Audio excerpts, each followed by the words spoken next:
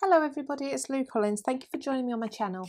I'd love to show you today how to create this beautiful embossing folder look without using an embossing folder. Maybe you don't have a die cutting machine to hand, or you don't own any embossing folders just yet. You can still achieve this beautiful patterned effect very easily. And I love the grid that we've created here as well.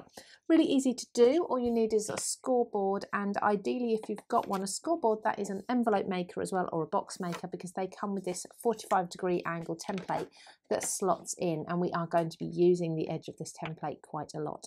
Otherwise you may need to create your own, but I'll explain that in just a moment. Please do subscribe if you haven't done already, and let's get on with the tutorial.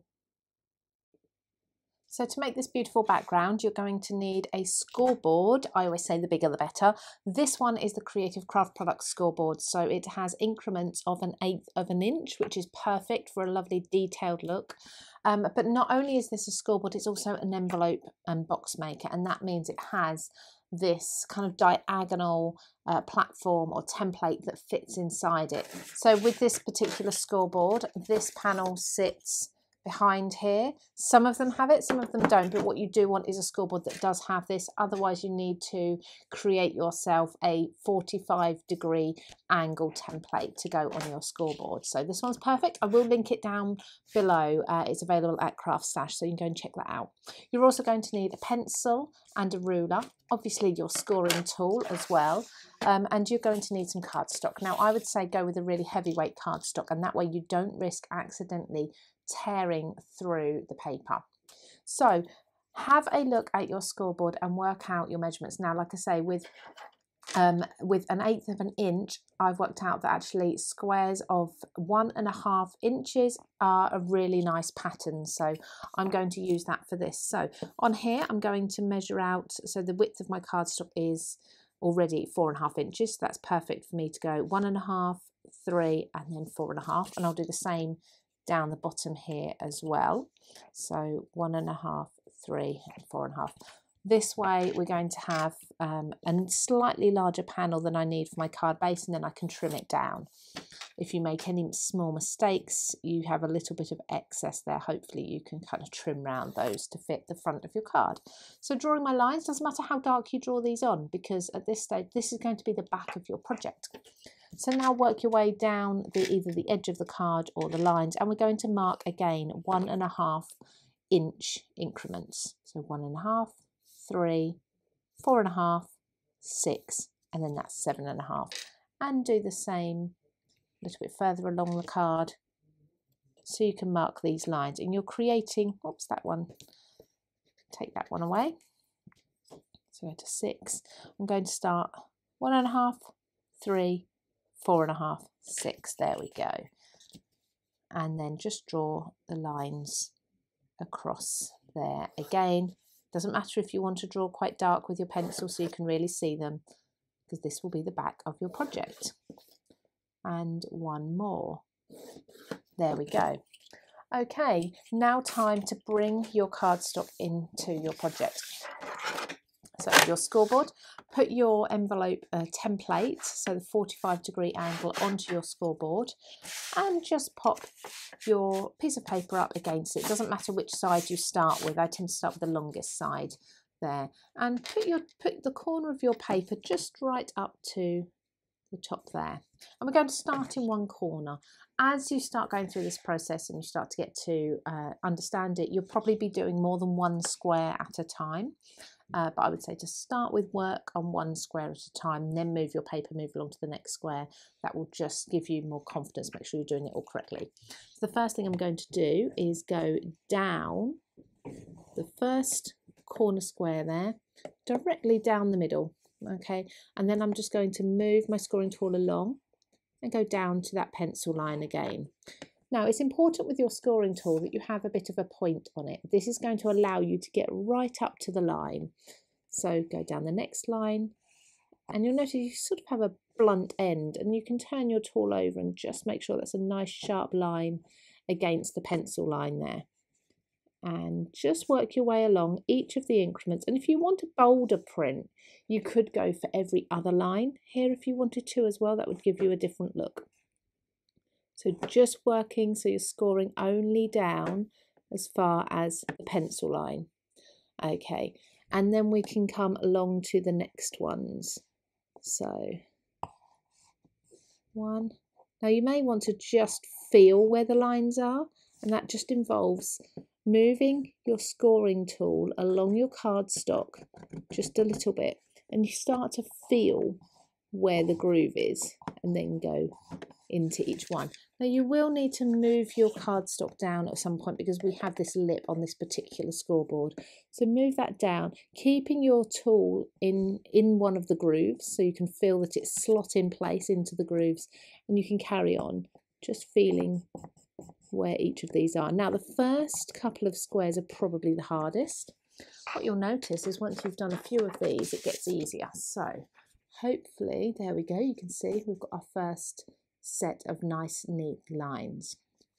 Okay, so we've done this way. So what we're now going to do is turn our cardstock just 90 degrees and put the short edge up against the 45-degree angle there. Now if you put the pencil line into a groove, what should happen is each of the ends of your score lines should line up with another groove. Okay, so if you start at one of your pencil lines, or start at the top into a groove, and you should then meet your pencil line, and it should line up with one of your grooves here too. And another one. You can find after a while this is quite a lot of work on your fingers, so if you need to take a rest, do so. And then I'm going to carry on working across the paper again, just using that tool to kind of gauge where each of the lines are until I've worked all the way across. And then what I like to do for a nice neat finish is once I've worked across, just come to the pencil lines and just ensure I've got a nice neat finish on the ends of each of those lines as well. There we go. Now turn that over. Hopefully, if I can get that at the right light for you, let's see, correct angle. Well, you can hopefully see that we've got our two lines there meeting absolutely beautifully. Now, let's turn this over, and we can now carry on working because we can now see where our lines are. So if we go to the end of our embossed lines, we can easily see where they meet up, and we can, if we want to, also come all the way down through a couple of squares. Just don't forget not to cross over the squares. So work your way across the entire project here, probably doing one square at a time to start with until you have a beautiful pattern. So I'm going to keep working at this one square at a time with my scoring tool, making sure I get everything in the right direction, and every now and then just checking to make sure I'm happy with it all, and then I'll come back and we'll finish off the card. So now I've worked my way across that entire panel of paper. You can see hopefully just about the grid that's on there. That's the back. The back's a lovely pattern as well, but obviously you have the pencil lines there. If you're careful, you can probably erase the pencil lines and have it as a deboss, but I prefer the emboss on the other side. Just so you can see this a little easier, I'm just going to take a nice pale brown. So let's see, gathered twigs I think will work. I'm probably not going to add much in the way of ink onto my brush, but I'm just going to lightly just drag my brush over the top of the stripes here in different directions, just to pick out the pattern a little more. There we go, so that will sit on my card base like that. So let's just glue a floral piece on. I've got a 3D layering floral die cut that I'm going to put on top of this. I'm just going to apply this with glue. Those score lines shouldn't go anywhere, they shouldn't flatten out at all, but the glue will just help to ensure that stays in place once it's dry. Don't press too hard obviously, because you want to avoid depressing any of those lines. So that's on there, and then I've got some florals here just from the Paris Romance Textures collection. This is the floral layering die set. I've already got some flowers put together, so these are going to sit. So these will be the nice bold focal points, but they're absolutely perfect to work alongside that subtle background that we've created without even needing an embossing folder.